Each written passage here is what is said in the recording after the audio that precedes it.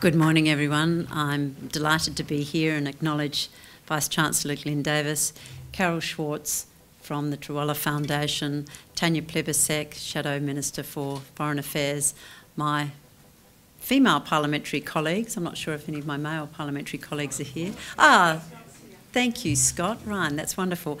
And ladies and gentlemen, it's a delight to be here because today is the International Day on the Elimination of Violence Against Women, and it's White Ribbon Day here in Australia. And while we focus on the extraordinary challenges that women face in that part of their lives, it's so inspiring to be part of a launch to address the issue of the dearth of female leaders in Australia.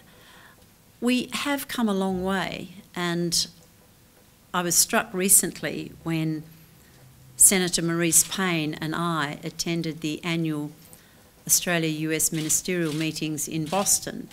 Senator Payne, Australia's first female Defence Minister, and I, Australia's first female Foreign Minister, met with our counterparts, Secretary of State John Kerry and Secretary of State Ash Carter, and both remarked that this was the first time that either of them had met with their counterpart ministers who were females representing one country. They'd not come across a combination of a female Foreign Affairs and female Defence Minister from any other country. And so that's something of which we should be very proud, but we have a long way to go. I am pleased to say, Carol, that since you began thinking about this initiative, the number of women in Cabinet has increased. We now have 5 women around the Cabinet table, and they bring their different experiences and backgrounds and perspective. I'm particularly delighted that Kelly O'Dwyer, who had her first child in May of this year, was then appointed to Cabinet in September, and combining ministerial duties and motherhood in a most competent and extraordinary way. On the international scene, there are a number of quite significant female leaders, and in my area of foreign affairs, there have been some extraordinary female secretaries of state in the United States, from Madeleine Albright and Condoleezza Rice and Hillary Clinton. In fact, Madeleine Albright tells a story that when she was the first US female permanent representative at the United Nations in New York, there were only 7 women in those roles as the ambassador to the United Nations. And so she brought that group together and dubbed it the G7. Well, I was chatting with the Indonesian female Foreign Minister Retno Marsudi the other day, and we sat down to work out how many female foreign ministers there are around the world, and there are 27. So we thought, well, we'll call it the G27, but we're just concerned that given the political cycles around the world, the volatility of politics, we might have to change that number from time to time. But it's important for women to fulfil these leadership roles, because unless others see a woman in that role, they don't imagine that it's possible. And often I hear people say that, well, had I not seen Marise Payne as Defence Minister, I would never have envisaged an Australian Defence Minister as female.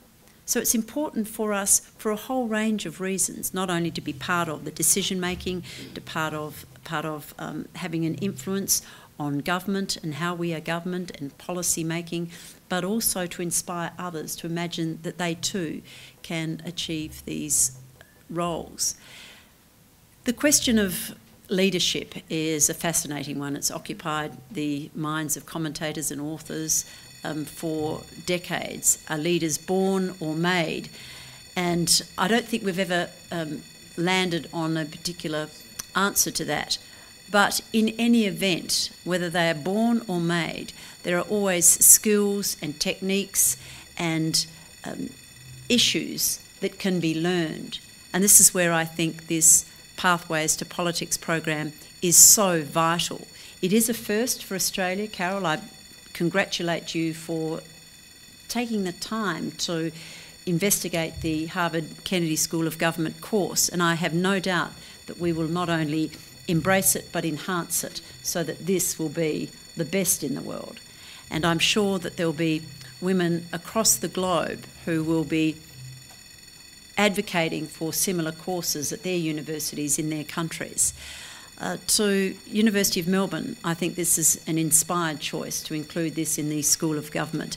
Glyn, you've always been an innovator, you've always been a creative thinker, and I think that this represents the kind of excellence in education that we've come to expect from the University of Melbourne.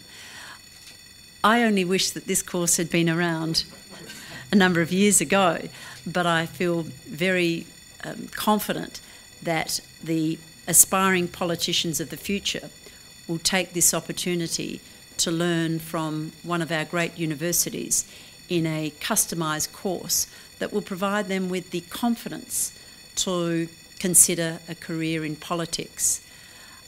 I believe that the role of women should be promoted at every level. In foreign affairs, I have embraced the concept of the empowerment of women as one of the fundamental pillars of our aid program, focusing on the economic empowerment of women in our region particularly, where leadership from women is so desperately needed in the Pacific, where, by the way, excluding Australia and New Zealand, the percentage of women in elected positions is under 6%, it's around 5%.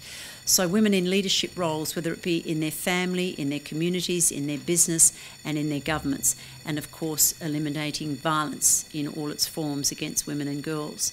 So they are fundamental pillars of our aid program. So in co-launching this Pathways to Politics with Tanya Plibersek, I congratulate you, Carol, on coming up with such a needed and timely innovative program, and I thank the University of Melbourne for taking it on as part of their course. I believe that in years to come there will be a number of significant women leaders of this country who will be able to point to this course and say, that's where it began for me.